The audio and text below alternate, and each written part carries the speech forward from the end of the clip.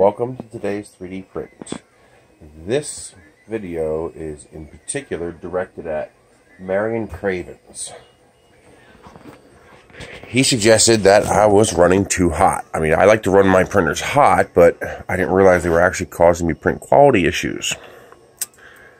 I just finished printing this benchy on the printer. It is one of the best benchies I've ever printed. I've only printed 2 benchies this good.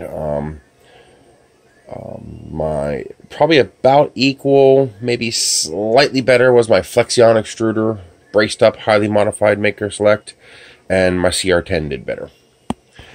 But this is off the Anet E10, and the only change I made was this corrected shroud and part cooler, and lowered the temperature from 220 to 200. It's the only change I made. And this is one of the nicest benchies I have ever printed. Seriously, come on, lock in there, baby. There you go. Play nice. Virtually zero zits. This tiny, there you go. This tiny little banding you see here, that's my bent Z-rod.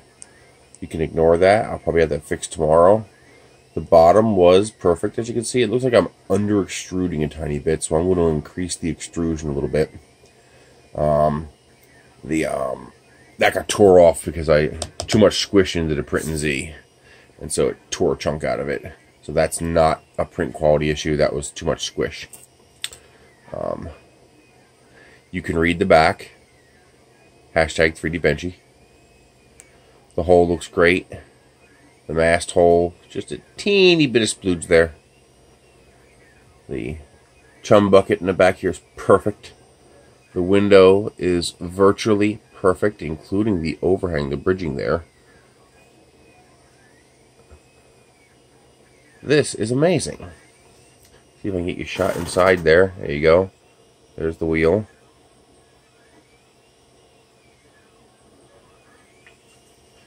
The anchor holes, damn near perfect. The bow's perfect. That little line you see in there, I'm pretty sure that is the Z-wobble doing that, because it wasn't doing that before. So that little bit there, I think, is my bent Z-rod, my bent rod, which I should have fixed tomorrow. That was my fault, not the printer's fault.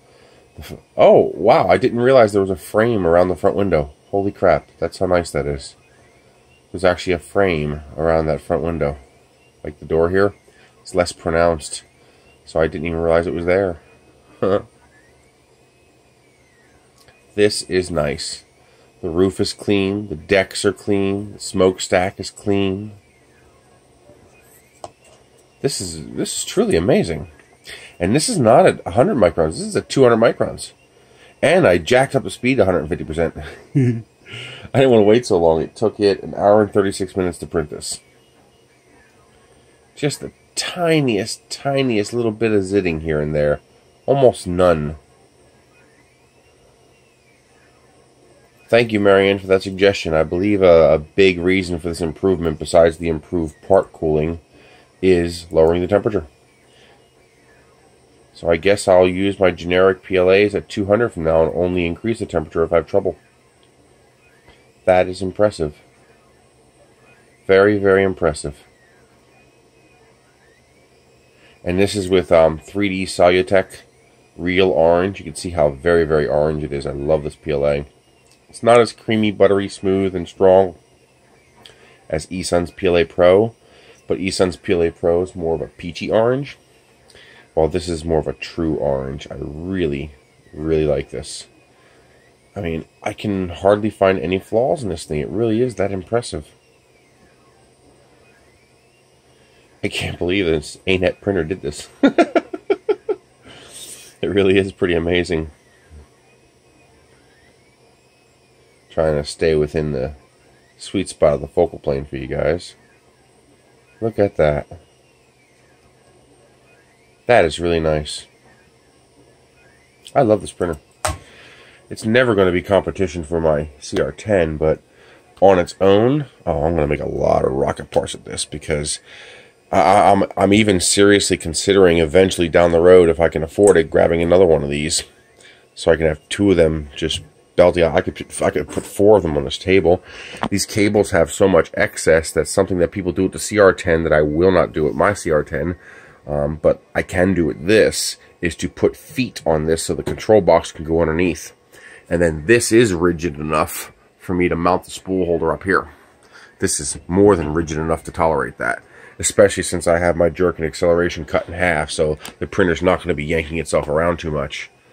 And you can hear how quiet it is. 100% of the noise you're hearing is coming from the One-Hot Duplicator i3, not this. This is cool. I'm enjoying it. I'm trying to make a fan grill for this thing, but I need longer screws. So far, I tried to sandwich these because it was touching the center here. And these are noise blocker, $10 fans. I replaced that one, and I put 2 in here to replace the 2 that are in here. So now this thing is silent, doesn't make a noise. Just a little whirring of the stepper motors, which are far quieter than normal. That's it. More to come. Tomorrow I get to build that. I got enough paver and rewards points on my Amazon card to allow me to buy that. That is an Ender 2, 199 bucks on Amazon Prime shipped. I'm planning on making that a like a dedicated nose cone and centering machine, because it's nice and tiny. It's half the size of this. And go from there. You guys have a great night.